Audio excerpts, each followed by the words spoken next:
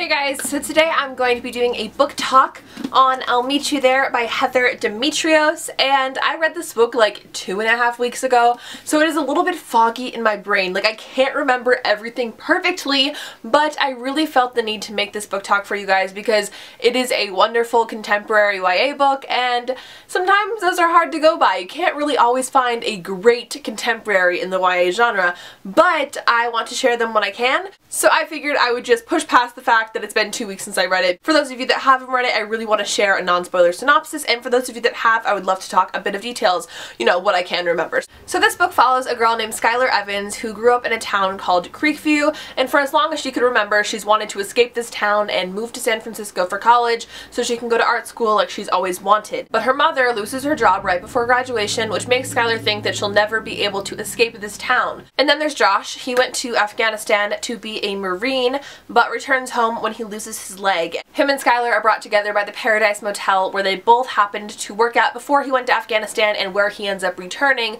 when he gets home right before the summer she's going to college. And what starts out as a friendship may turn out to be a little bit more. And this book kind of follows their beautiful journey in that, and it's a wonderful, wonderful read. I gave it 4 out of 5 stars. I loved it so much, and I gotta say, guys, Josh is like getting up there on my book boyfriend list, okay? He's absolutely wonderful. I love this book so, so much. This book has wonderful writing and it's so fast paced. I just ate this book up so fast. It took me a mere couple of days to finish it, and I absolutely loved it. I really recommend this book to those of you that are fans of contemporary but have yet to check this one out. I swear to you, it'll make your insides warm. You'll absolutely love it, and I want to talk about it with you guys more, so definitely go check it out if you've not already. But that's going to be it for the non-spoiler section, so if you've not read this book, I'm going to say goodbye to you now. Go make sure to pick it up and come back later when you have, and we're going to talk some spoilers now.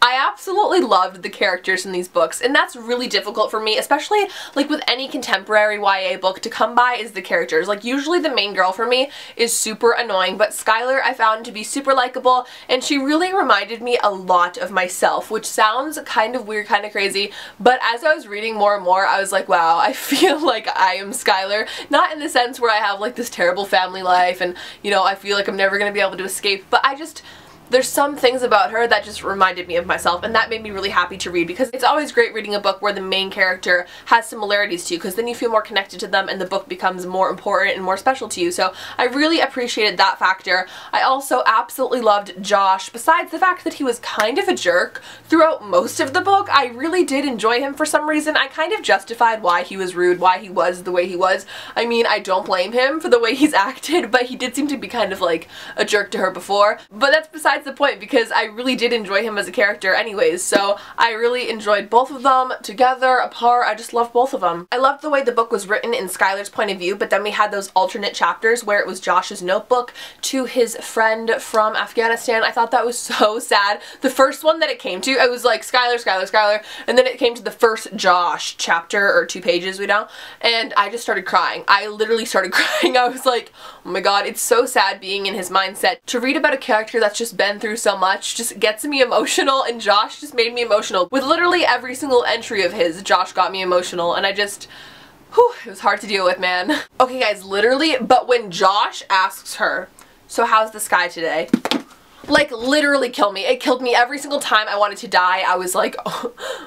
Like, I wanted to cry. I wanted to die. I was just like, are you kidding? Like, are you kidding? And he's like, one day you're gonna say it's sunny, and I was just like, I have to say, I truly appreciated a character in YA contemporary fiction that does not drink alcohol, and that makes the conscious choice to not drink alcohol, because I feel like in most YA contemporary books, the teenagers are always partying, they're always drinking, they're always smoking, like just doing crazy stuff in general, and I feel like that's not 100% accurate with every person, and it makes it seem like every teenager is like that, which is not the case.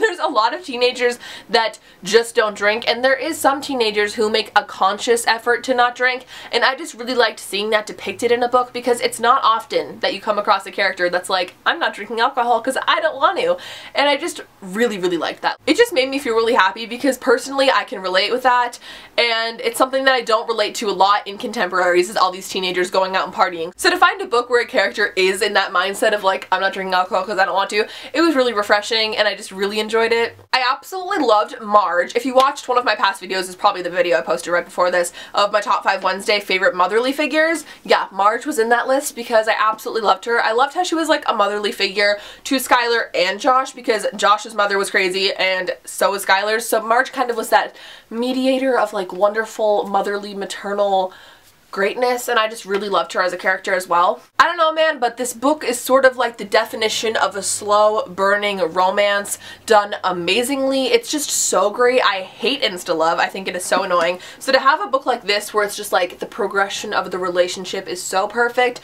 and just the time, and it's just amazing, and it ended so well. Like their romance level, it was so great. Every single page, like I was just into it, and it was just so wonderfully done. I really, really liked that. The one thing that I just really wished for in this book that we didn't get a lot of is more backstory, a little bit more of Skylar and Josh kind of before he went to Afghanistan when she was younger. I would have liked to see their interactions a little bit more then, but I understand why the author decided not to do that, but I just think it would have been kind of cute to add those in as kind of like flashbacks. I don't know, I just would have enjoyed that a little bit. How about you guys? I just loved the whole book, all the times that they kind of hung out. That one scene where she's in the parking lot crying because she can't afford food, that literally made me so sad. I was so upset for her, and Josh was upset for her, and I was like...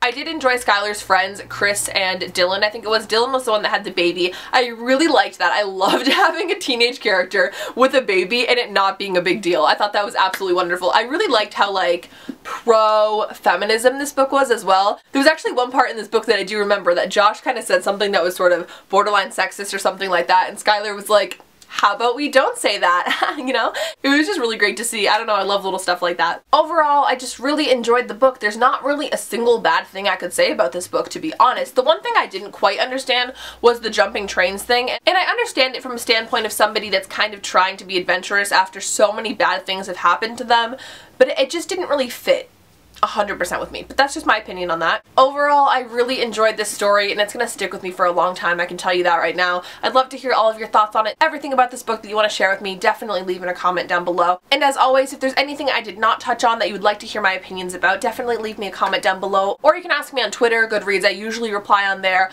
But yes, I hope you guys enjoyed this book talk. Make sure to give it a thumbs up if you did, and subscribe to my channel if you've not already. Other than that, I hope you guys have an absolutely wonderful day, and I'll talk to you all in the next video. Bye!